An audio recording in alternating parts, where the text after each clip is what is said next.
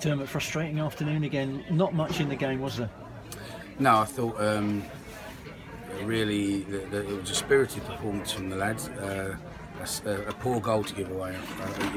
We're out of position early on in the second half, and I've mentioned for 10 minutes, let's keep our shape, keep in the game again, and we've had a lapse.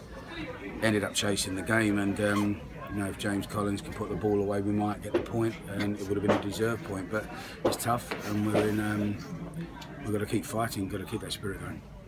Yeah, not many chances in the game, but I guess they're confident, 15 games unbeaten, and they seem to know how to protect that lead, didn't they? They got men back and were they defend well. I I don't think they gave us a lapse in their defence where we did have a lapse, and that's the difference in the game. But football's like that; it's a very fine line, But what I said to them there is to keep their spirits up. They've got to keep fighting.